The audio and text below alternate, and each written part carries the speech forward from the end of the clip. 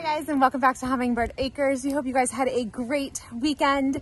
Jamie and I got a lot of fall chores done around the homestead this weekend, including taking down the cattle panels in one of our garden beds and putting in some hoops so that we can make some low tunnels. We're super excited about being able to grow lettuce through the winter and just having something fresh to eat. We're also going to put low tunnels on two of our other raised beds that I planted ranunculuses in. I guess I did that about 2 weeks ago. Now the problem that I am facing with those is we got a lot of rain. We got over 4.5 inches of rain last weekend and they're just really, really soggy. So I'm afraid that those might mold and we might not be able to get anything to grow, but we're still gonna cover them like we would and see what happens. See what happens. So let's go check out some of the things we got done this weekend.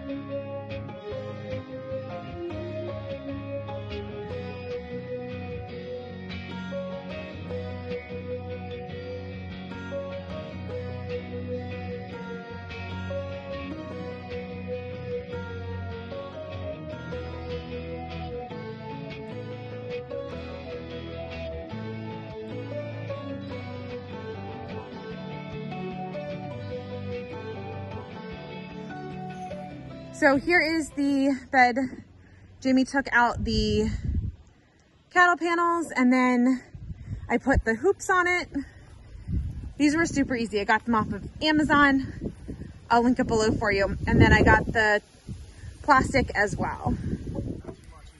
So this cat right here, this is Susie. She is going to be our biggest problem when it comes to, hey, where are you going? When it comes to these low tunnels, because she's going to want in them and she likes to lay on the plants.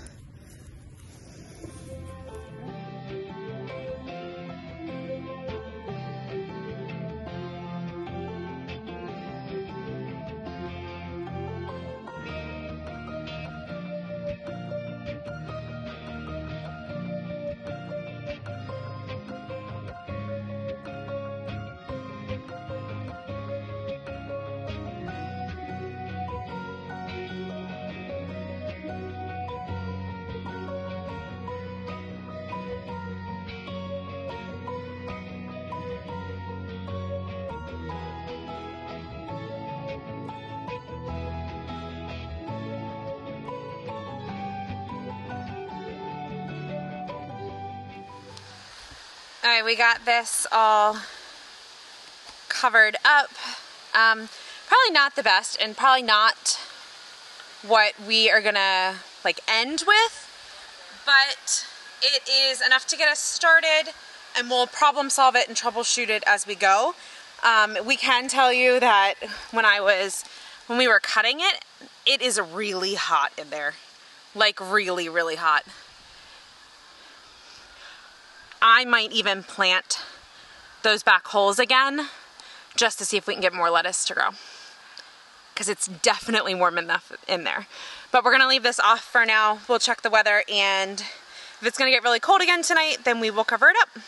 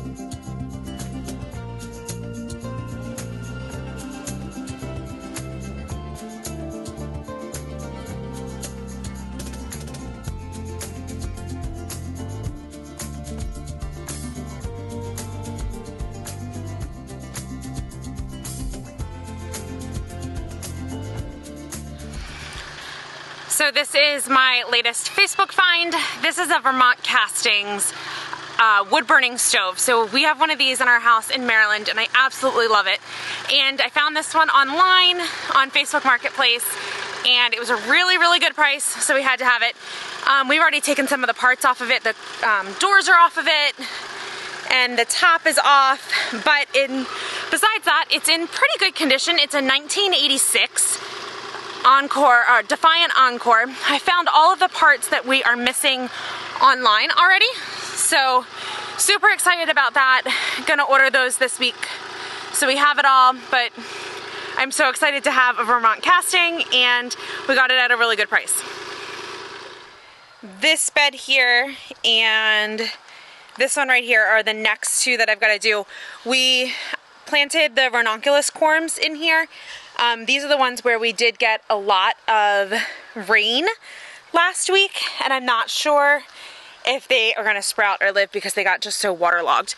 But this one right here, I must have left it in a pot and it resprouted and it's doing great. But I'm going to cover these up as well.